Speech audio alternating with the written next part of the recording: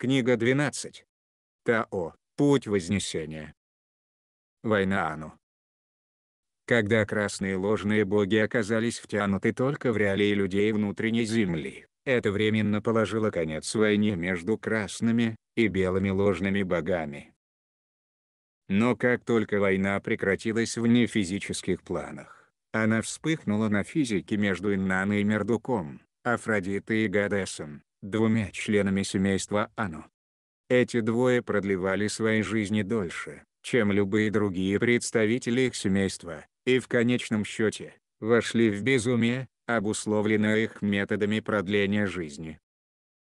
Однако, Земля хотела бы обратить особое внимание, что диссонанс, присущий смешанным генетическим материалам рабов, вместе с диссонансом электрической священной геометрии, запущенной Ану, должен был рано или поздно вылиться в нечто подобное.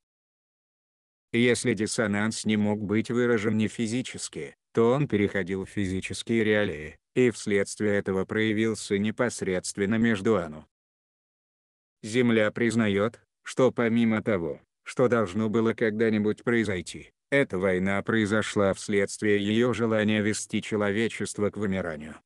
Данная греза тоже уплотнила события, и так или иначе способствовала развертыванию военных игр Ану, которые привели к такому большому ядерному уничтожению, что за очень короткий период оно стало самым мощным глобальным снижением вибрации в единицу времени, которое Земля когда-либо знала.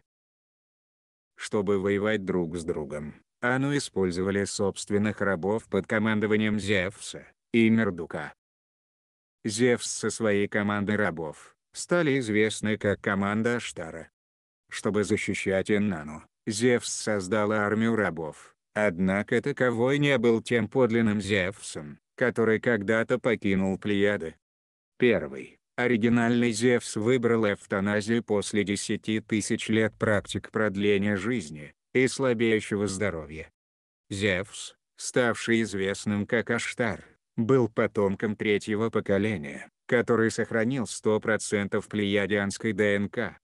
Имелось 12 Ану, произошедших непосредственно в Плеядах, чьи имена хорошо известны людям из мифов: Афродита, Иннана, Гадес, Мердук, Зевс, Диана, Афина, Аполлон, Марс, Гера, Деметра, Гестия, Гермес, Дионис. Таковые продолжали смешиваться между собой, чтобы сохранять свое господство на физическом плане Земли в качестве богов над рабами.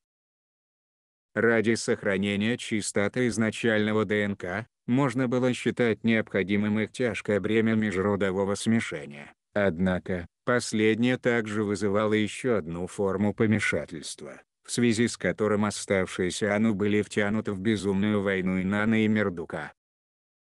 Иннаны и Мердук были самые старые и единственные, кто оставался от первых Ану, которые прибыли с Плеяд. Все остальные члены семьи были вторым, третьим или четвертым поколением, произведенным от спаривания и скрещивания между собой первых 12. Семья Ану нашла свое призвание, примкнув к той или другой стороне. Почти половина семейства пошла с Мердуком, а другая с Иннаной. В чем-то, подобно наблюдателям футбольной игры, собачьих или петушиных боев, Ану летали на своих летательных аппаратах над местами сражений и подбадривали оттуда воевавших рабов. Рабы рассматривались ими в качестве домашних животных или движимого имущества, и нисколько не ценились, поэтому гибель нескольких тысяч рабов была для Ану так же несущественна, как резня нескольких тысяч голов скота в настоящее время. Война Ану длилась более 2000 человеческих лет.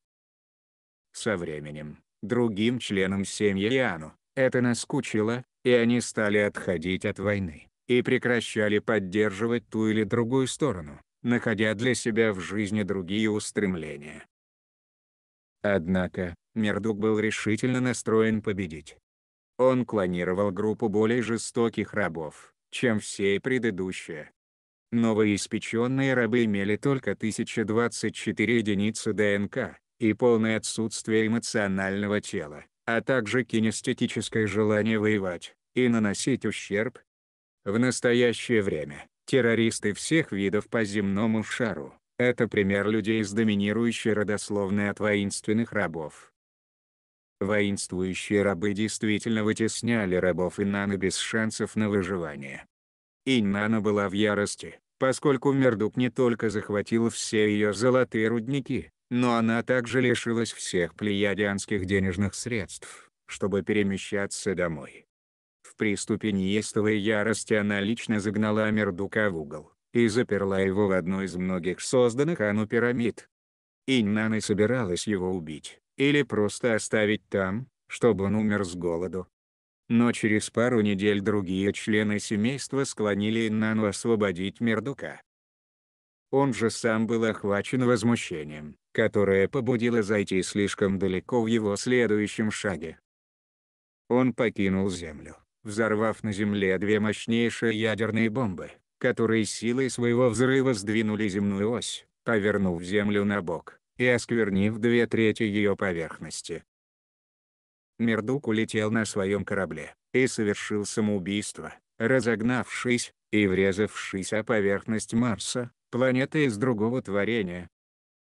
Иннана также успела покинуть Землю, но уже тяжело искалеченная и больная, и возвратилась на Плеяды, только для того, чтобы обследоваться и получить диагноз как безнадежно больная. Она выбрала смерть через эвтаназию. Все остальные члены семейства умерли при взрывах, произведенных Мердуком. Взрыв бомб произошел в результате искажения грезы. Возможно, это говорит о великой истине, что тот, кто выражает намерение к вымиранию другого, сам пойдет к вымиранию. Земля изучает свои духовные уроки из этих реалий. Однако, это далеко не конец человеческой истории, имеется большое продолжение, хотя оно полностью повторяло собой прошлое снова и снова.